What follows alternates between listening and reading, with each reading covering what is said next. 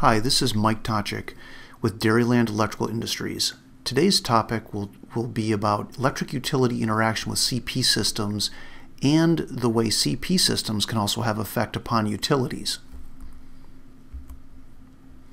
The systems that we'll cover today would be utility systems, CP orientation, the utility neutral, which is a key part of the story of how those systems interact because it is grounded, and some examples of unintended interactions, which we could use the term interference, but it's not classical interference, but we will treat it as such, and that's between the two systems.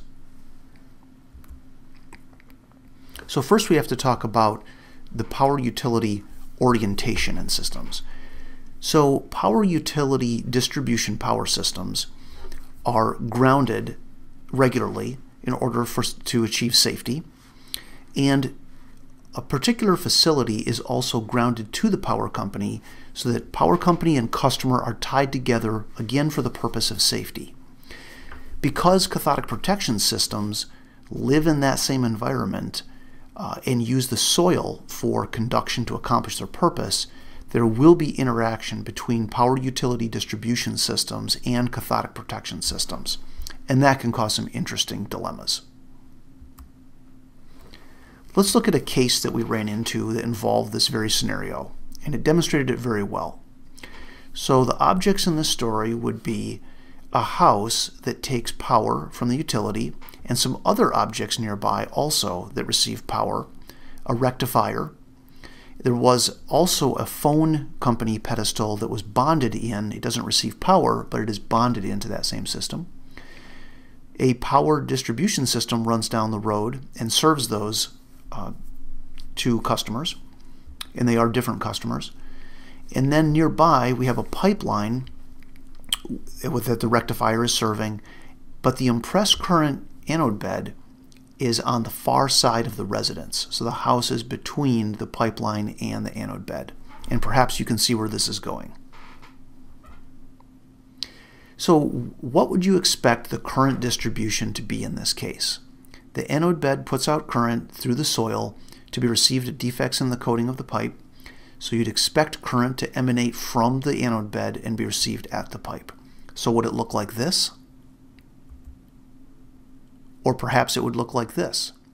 Maybe there's going to be pickup at the house and flow off of the house somehow, as well as other current flow through the soil as expected.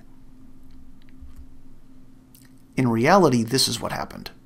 There was current that would be sent from the anode bed to be received at the pipe. There was current picked up at the house, and because the house is grounded, the electric incoming power has a grounded neutral, current would flow via that grounded neutral. Current would also get picked up on the grounded neutral of the distribution power line, follow that for a ways, and then discharge off of a couple of points. One was the guy wire support for the pole. Another is the ground connected to the neutral at that pole and at that service. And then there's other connections as well. Somehow current would flow off of the rectifier support base and also off the phone company pedestal. We'll explain how that all occurs.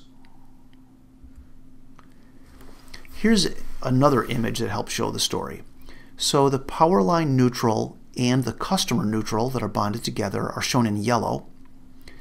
The impressed current anode bed has current discharge off of it, obviously, and that's shown in blue at the top of the image. The pipeline is receiving current, and that's the pickup of current. That's shown in red. But there's also other points in red and blue that represent pickup and discharge in this image as well. You can see that pickup occurred via the red color at the house. You can see, perhaps if you look carefully along the distribution power line, that there's some blue designations. One right at the transformer where the customer's neutral starts. There's discharge of current there. There's discharge of current at objects very close to the power line and pipeline, and that would be our rectifier support stand. And you also see a distribution ground further to the south of the pipeline, and there's current discharging off of those ground rods. The result of all of this would be the following. Here's an image of the phone company pedestal, which completely fell over after excessive current discharge off of that metal structure corroded it to the point that it just fell over into the weeds. And likewise, this is the guy wire anchor on the distribution power line, and it was corroded to the point of penciling down to a very thin area. Finally, it just broke free and was laying loose on the ground. So excessive corrosion off of those structures closest to the pipeline, so clearly there was current discharge off of these points.